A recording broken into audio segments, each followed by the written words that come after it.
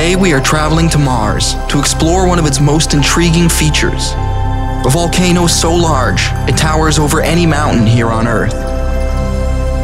This is Olympus Mons, the largest volcano in the solar system. Olympus Mons is a giant shield volcano that rises about 22 kilometers, or 13.67 miles above the surrounding plains. That's around 2.5 times taller than Mount Everest on Earth. The base covers around 600 kilometers, or 373 miles, an expanse comparable to the state of Arizona in the United States. These measurements reveal the immense scale of this Martian landmark. The turning point of our understanding of Olympus Mons came in 1971 when NASA's Mariner 9 spacecraft entered Mars orbit. Early telescopic observations had noted an unusual feature on Mars, but it was Mariner 9 that captured detailed images. The visuals confirmed that the feature was not only colossal in size, but also shaped by volcanic activity. The volcano carries the name Olympus Mons, which is Latin for Mount Olympus. This name was chosen from Greek mythology, where Mount Olympus served as the home of the gods. The formation of Olympus Mons is a story of geological stability. On Earth, shifting tectonic plates prevent any one volcano from gaining tremendous size. In contrast, Mars has a relatively static crust. This stability allowed a persistent hotspot to fuel repeated basaltic lava flows over more than 1 billion years. The flows stretched out onto naturally gentle slopes, giving the volcano its shield profile with an average grade of only about 5%. The slow and continuous buildup of lava is the key to its extraordinary dimensions. Although its slopes are gentle, climbing Olympus Mons would be a monumental endeavor.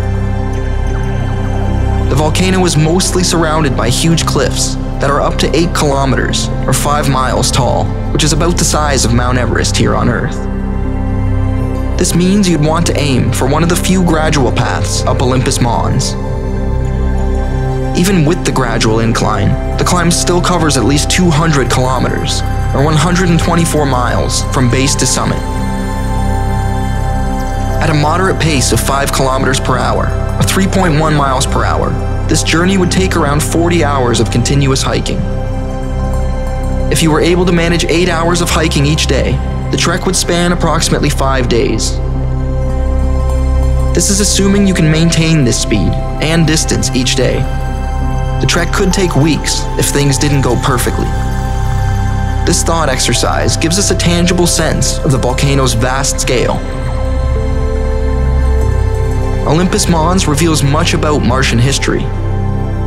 Its surface is remarkably smooth, with very few impact craters, which indicates that volcanic activity has resurfaced the structure over time. Scientists estimate that the most recent eruptions occurred around 25 million years ago. These findings provide a unique opportunity to study volcanic processes under conditions that differ greatly from those on Earth. Olympus Mons is more than a massive mountain on Mars. It's a natural laboratory for understanding planetary evolution. Its unique formation, influenced by Mars's lower gravity and static crust, offers scientists insight into how planetary surfaces are shaped over time. Olympus Mons challenges our perceptions and instills a sense of wonder about the natural forces at work on distant worlds. This mighty volcano never fails to inspire my curiosity and appreciation for our place in the solar system and beyond. As we continue to explore space, let Olympus Mons serve as a reminder that there is always more to learn beyond our horizon. Thank you for joining me on this exploration of Olympus Mons. I'm glad to have you here. If you enjoyed this video, feel free to show your support with a like, a comment, or by sharing this video with others.